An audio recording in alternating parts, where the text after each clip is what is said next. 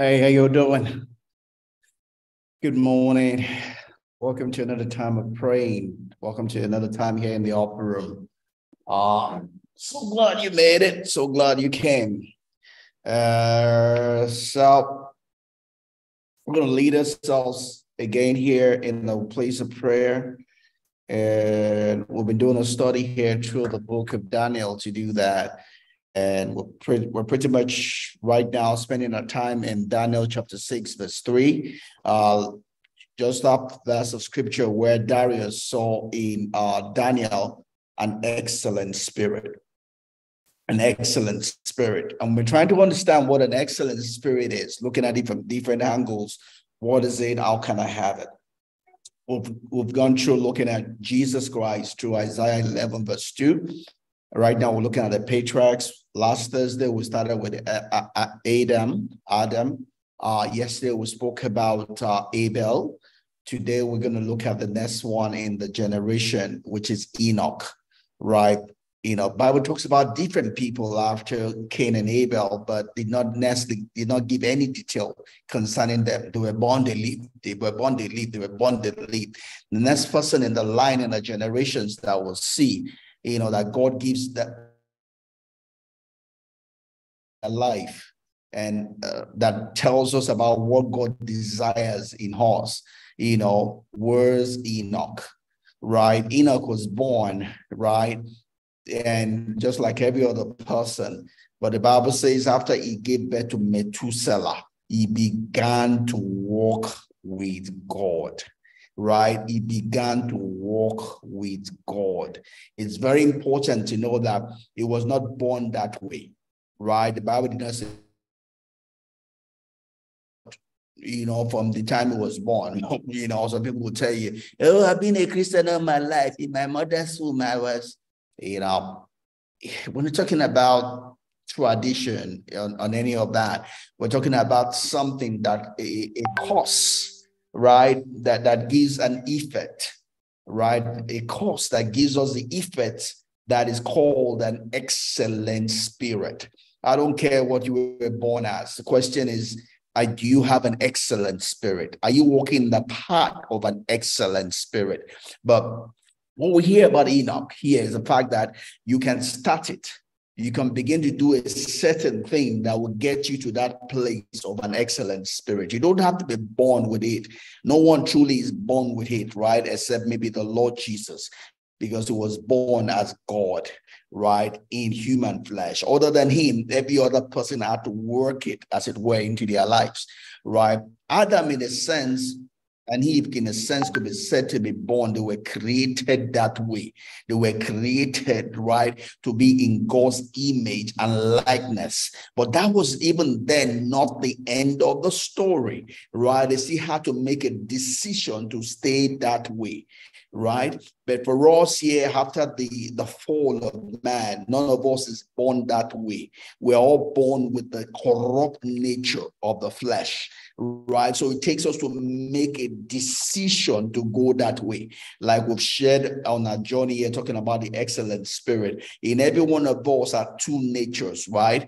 We spoke about that, talking about Adam last week, Thursday, right? We have the higher nature, the lower nature, right? None of them is automatic, even when you get born again, right? Even when you get born again, you only then have an empowered higher nature, but it does not take away your ability and your need to make a decision, right? You are only going to be who you have decided to be. God is not going to force that on you, irrespective of how many times you have been born again, right? Your life is a result.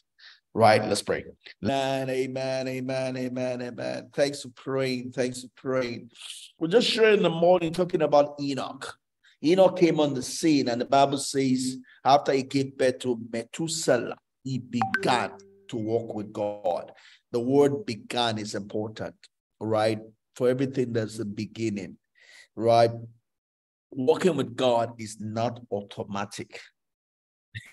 Being a friend of God is not automatic. Pleasing God is not automatic.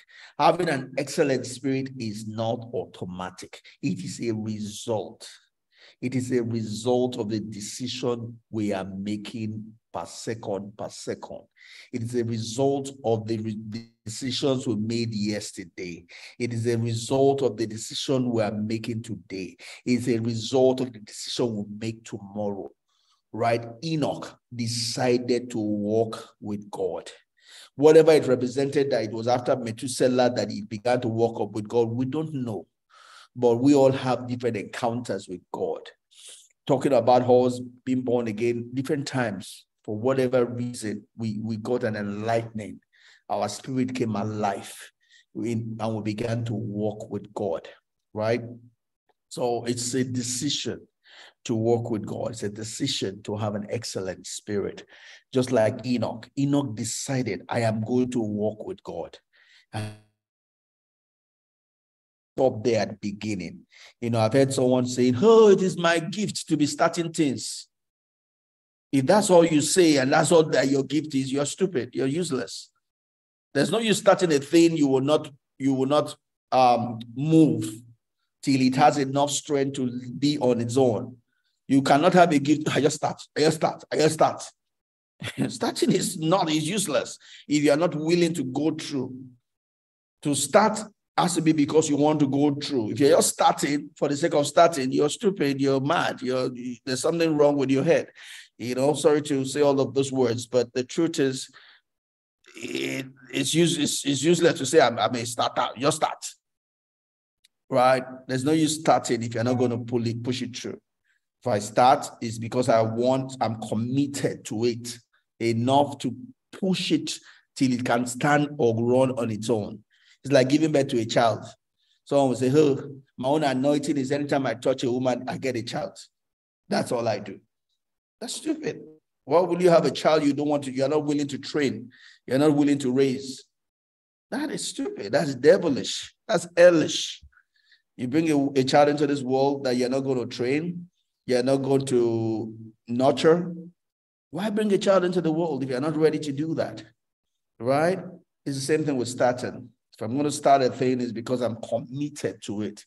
I'm committed to give it life.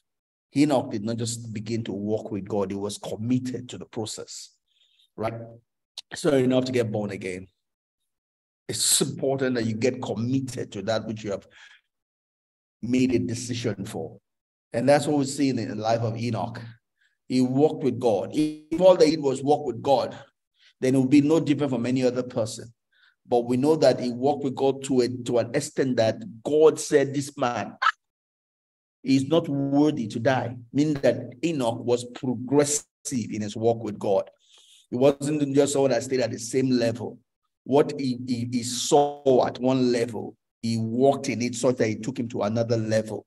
Took him to another level. It took him to another level. Took him to another level, right? If you're not growing, then there's probably something wrong with your spirit. Because God's calling to us says we're going to grow from faith to faith, faith to faith, grace to grace, glory to glory, glory to glory. It says, Paul was right. He says, as we behold him, right, we're going to the same glory, from one level of glory to another, right? So to walk with God is to grow. Because when I walk with God, I get an understanding, I get a revelation. What I do with that revelation will take me to another level. At that level, I get more insight. What I do with that take me to another level. Don't forget, God says, draw near to me and I will draw near to you. When God draws near to me, I see him more clearly. I see more clearly. What I see changes me. What I do with what I see takes me to another level.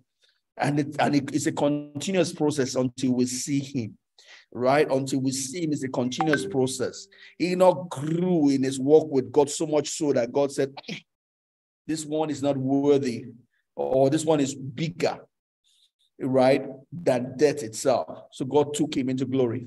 He left with this testimony that God said he pleased God. He pleased God. He made God happy, right? And that's an example we can follow to have an excellent spirit, is that we not only start, but we press on to know. We press on for more. Just like Paul would say, that I press on to know him even as I am known.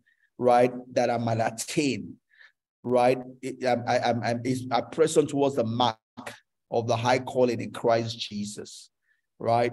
And that's what God expects of us also. It's not to do one leg in, one leg out, but that we have made a commitment that will progress in that commitment, pressing for more, right? Because there's also a reward in doing it. We're not doing it for the sake of doing it. That's what he tells us in Hebrews 11:6. It says that for those that come to God must know that he is, and he's a rewarder. But my time is up. I'm going to stop. Yeah, I guess Beauty got knocked out by internet. Loretta, anything you want to say? Go ahead. Nothing really. Good afternoon, sir. Good afternoon. Bless your heart. Amen. Good to have Thank you very much. My pleasure, sir. Good. Yeah. So great. Just something to meditate on. We've come to Christ. We've come to him. But there's more in him. There are levels, there are depths in him.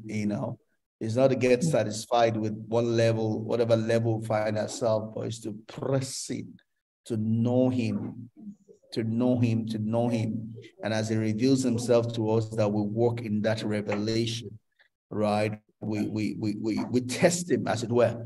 The Bible says we should taste, others people in us says you taste and see that the Lord is good. When we taste the Lord is when I run with his word. I take him at his word. God, you have said this, I'm going to take you at your word. When God comes true for us, then we have received a tasting of the Lord. Then it gives us a testimony that we can share with other people, right? We can declare his glory with that which we have tasted of him. To taste of him is to take him at his word and see that he is good and his mercy endures forever. May God help us, and teach us, expand his word in our heart, and cause us to go into deeper levels, of glory. In Jesus' name. Amen. But hey, Beauty made it back. Beauty, I saw you. Oh, our internet has knocked off again. Anyway, let me let you go. Hey, Loretta, have a great remaining of the afternoon. And you too, sir. Yeah, see you tomorrow, God willing. God bless you. Amen. Thank you. Happy New Month. Wishing you the same. That's true. Wishing you the same. Thank you. Bless you. Have a good one. You too.